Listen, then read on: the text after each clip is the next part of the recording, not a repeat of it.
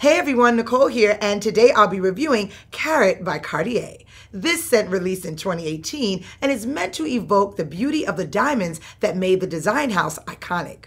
Hyacinth, lilies, narcissus, and tulips dominate the scent, but a dash of green in the opening alongside bergamot and pear sharpen the scent a little, giving an edge to its femininity. I recommend this scent for spring day wear, and with its longevity, it's definitely worth the luxury price tag. Well, that's all for today. I hope you enjoyed this review. Don't forget to follow FragranceX on Facebook, Instagram, Twitter, and Snapchat. And please subscribe to our YouTube channel.